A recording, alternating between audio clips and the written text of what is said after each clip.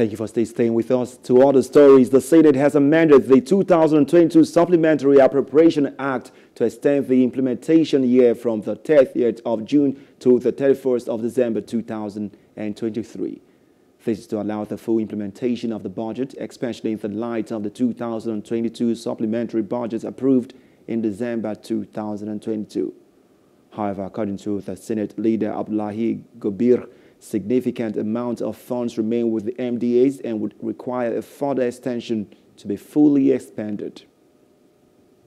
Mr. President, my highly esteemed colleagues, permit me to lead the debate on these very important bills, which seek to amend the 2022 Supplementary Appropriation Act to extend the implementation year from 30th June 2023 to 31st December 2023, respectively.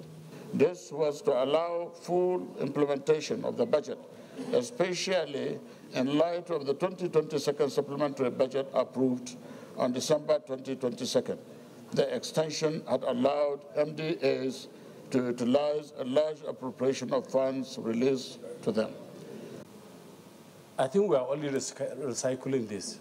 There was a time when this same issue came here and senators protested. We don't have to follow what the House of Representatives do. And we are lucky that some of you are here. We might not be here, but business is, government business is a continuous thing. Let's allow the other senators who are elected to come and do this thing.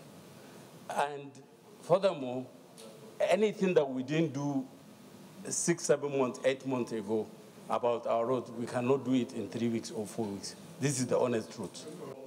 We felt, together with the House, that since releases may start from next week, it is impossible that 819 billion that was provided in that supplementary appropriation could be utilized between now and end of June. And of course, we need the roads to be fixed. We need the bridges to be fixed.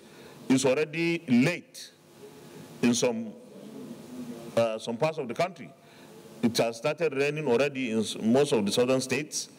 And if we don't hasten it and rain takes over, even to reconstruct or rehabilitate those roads and bridges may be near impossible. Hello, hope you enjoyed the news. Please do subscribe to our YouTube channel and don't forget to hit the notification button so you get notified about fresh news updates.